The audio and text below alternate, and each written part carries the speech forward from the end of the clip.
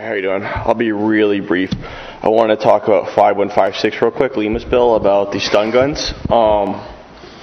There's been 2 states recently that have pretty much declared the laws of stun guns unconstitutional. Most recently was today in New Jersey, where both the state court and the AG conceded that the New Jersey law banning stun guns was unconstitutional. So that's that. Also want to talk about 5345. No one's looking to be a hero here. Those that are concealed carry weapons holders know for a fact that they're not going to go into a situation where they're not going to have a favorable outcome. They're not going to go running into a firefight. They're going to secure themselves, and they're going to secure those around themselves.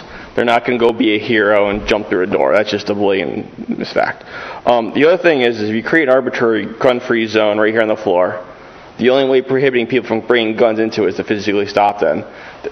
Creating words to describe an area is not going to actually stop bad people from doing things. If they're going to want to get into that area, they're going to get there regardless if there's a sign on the wall or some other arbitrary obstacle.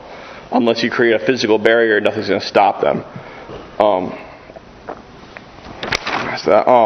Also want to talk about magazine bans in Massachusetts and Connecticut that have been referred to.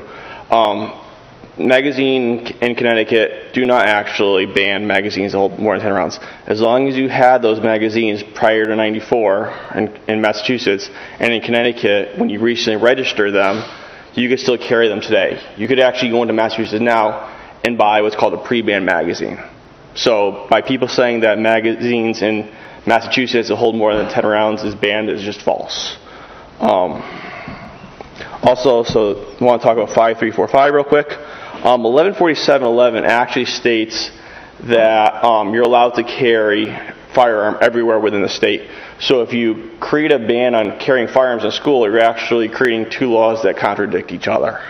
That's just a little point right there.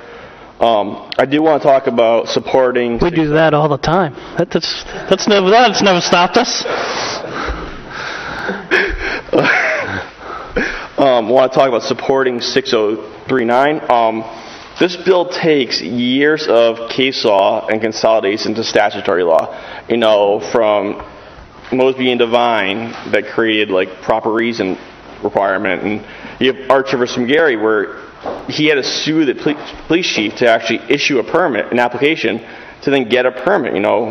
Contradicting to what 114711 held because that was already law ahead of time. So then you have the Gomes decision, and then most recently, as this past year, there was 4 people that sued East Providence once again because the chief of police wasn't issuing them a permit.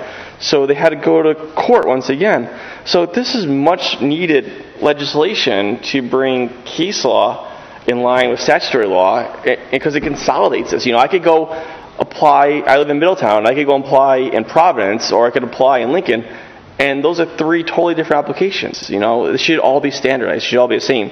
So regardless of where you live, the same evidence can be used. And it says, as long as you're a suitable person, you shall be granted a permit. Also, I want to talk briefly about the 90-day requirement made by the AG's office. That was actually case law that was settled in the Gomes decision that the court said that 90 days is sufficient evidence. If there was an objection to it, they should have cited it during that case, not now during testimony, because it's sort of moot at this point. So just want to thank you, and if there's any other questions, I could be free to go home. Thank you. Any questions from Mike?